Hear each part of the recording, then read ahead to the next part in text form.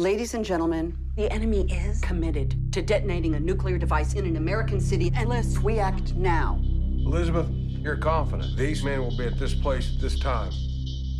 I am. So, let's go win this thing.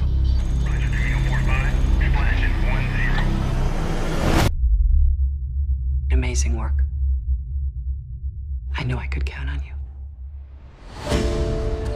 Students, we are honored to have secured the talents of one of the most brilliant minds in American foreign policy today. I resigned my post 4 years ago. After that, I was a figure of controversy. Thank you for your service to the country. How many people died? How many? Maybe you should introduce yourself. When the time's right.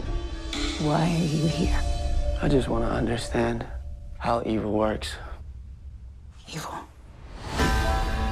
You want to understand? Read it. We were at war. We did what needed to be done, and our country is safer for it. These have to be published. There are elements within the White House who would make sure these never see the light of day. Decision was made, an order was given. You're either with us or against us. It's as simple as that. That bomb was dropped on a lie. What should we do with Libby? Take her. I'm no longer on your team.